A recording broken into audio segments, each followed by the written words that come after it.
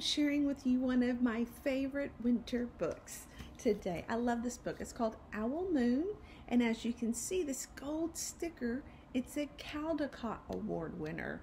And every year they award the Caldecott Award to books with extraordinary illustrations for picture books and children's books. So that's always a good sign to see a Caldecott Award. This book came out in '87, and so I'm guessing it won the award in '87 or '88. It's a phenomenal book. You're going to love this one. It's got fantastic language and vocabulary words, and the way she uses it, you feel like you're there with her. So I think you're going to like this book. Owl Moon by Jane Yolen, illustrated by John Schoenherr. I am getting that guy's name wrong, and I feel really bad about it, but I don't know how to pronounce that. Sorry, John, about getting your name wrong. It's a hard word for me. I don't know how to pronounce that. I wanted to show you the title page. Owl Moon by Jane Yolen, illustrated by John Schoenherr. And look, that gives you a little clue about what do you think is going to happen in this book. I love the little clues the illustrator gives us. I'm ready, are you? It was late one winter night, long past my bedtime, when Pa and I went owling. There was no wind. The trees stood still as giant statues, and the moon was so bright that the sky seemed to shine. Somewhere behind us, a train whistle blew, long and low, like a sad, sad song. Does this book take place in the country or in the city? They don't live where I live. They've got lots of snow, huh? Maybe that's why I like this book.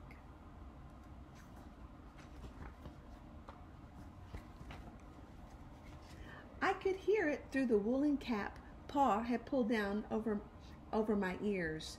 A farm dog answered the train. Then a second dog joined in. They sang out, "Train and dogs," for a real long time.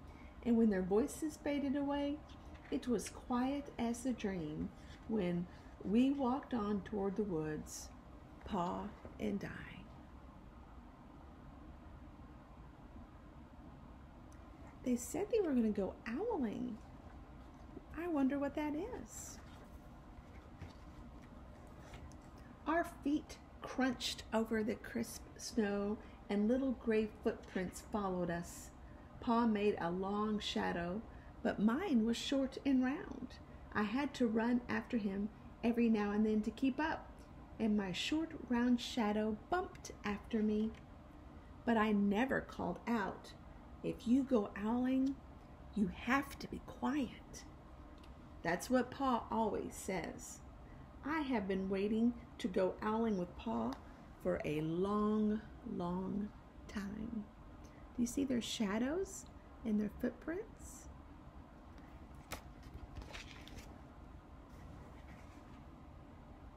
We reached the line of pine trees, black and pointy against the sky, and Pa held up his hand. I stopped right where I was and waited. He looked up, as if searching the stars, as if reading a map up there. The moon made his face into a silver mask.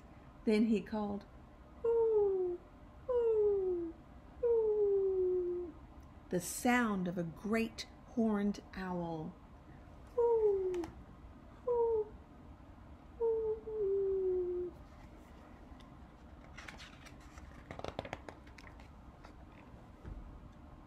Again he called out, and then again. After each call he was silent, and for a moment we both listened.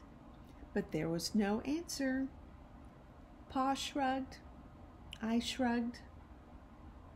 I was not disappointed. My brothers all said, sometimes there's an owl and sometimes there isn't. If you look close in the pictures, you see little surprises. It's so quiet they don't hear anything, but there's little creatures in the woods. Do you think they're going to find an owl? We walked on. I could feel the cold as if someone's icy hand was palmed down on my back.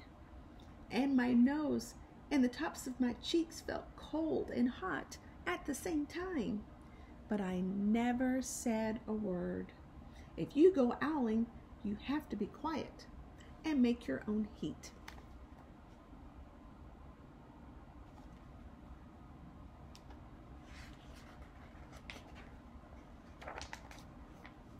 We went into the woods. The shadows were the blackest things I have ever seen. They stained the white snow. My mouth felt furry, for the scarf over it was wet and warm. I didn't ask what kinds of things hid behind the black trees in the middle of the night. When you go owling, you have to be brave.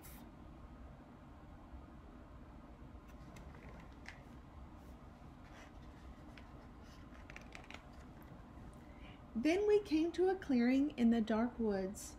The moon was high above us. It seemed to fit exactly over the center of the clearing, and the snow below it was whiter than the milk in a cereal bowl.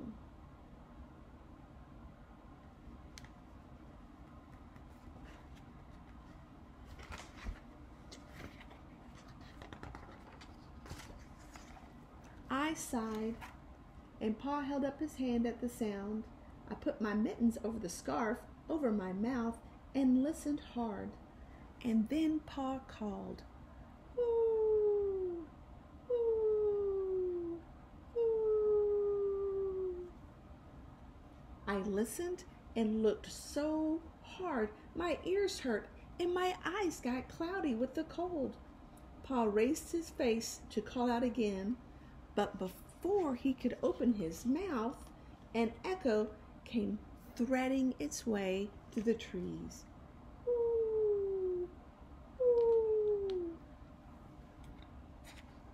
Pa almost smiled, then he called back, "Ooh, ooh," just as if he and the owl were talking about supper, or about the woods, or the moon, or the cold.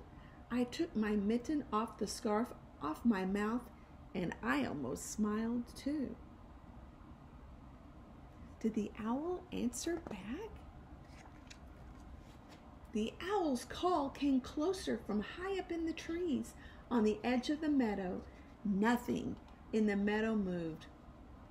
All of a sudden, an owl shadow, part of the big tree shadow, lifted off and flew right over us. We watched silently with the heat in our mouths and the heat of all those words we had not spoken. The shadow hooted again. Pa turned on his big flashlight and caught the owl just as it was landing on a branch.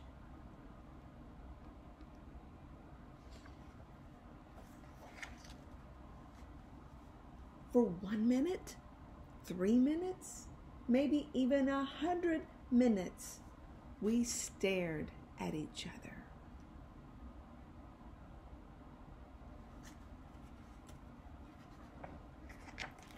Then the owl pumped its great wings and lifted off the branch like a shadow without a sound. It flew back into the forest. "Time to go home," Pa said to me. I knew then I could talk. I could even laugh out loud. But I was a shadow as we walked home.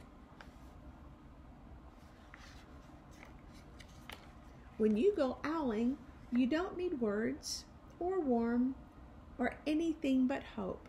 That's what Pa says.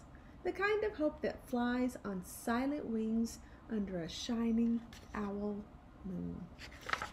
Did you like that story? I hope you did. It's one of my favorites. If you want to learn more about the great horned owl, I want you to tell me. See if you can figure out why it's called a horned owl. Do those owls really have horns? There's some information you can find at National Geographic has a kids section. You can find some. I know the San Diego Zoo has a little section. Or if you're like me, you could go to the library, because we go to the library all the time, and maybe you can find a book that you could tell me about owls. Well, I hope you like it, and maybe one day we can go somewhere where there's woods, and maybe you and I could go owling.